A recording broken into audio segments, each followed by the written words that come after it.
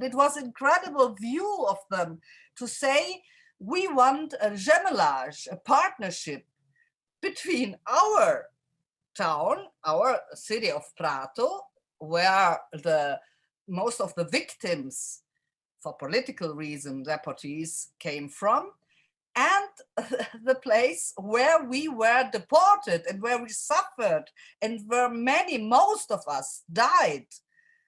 And it was really incredible that they had this need to get in touch with people there, obviously always on the basis of truth. And now, since 1987, there exists really a twinship, a partnership between these two places. And and now I know that maybe that was the first time in Europe that something like this happened.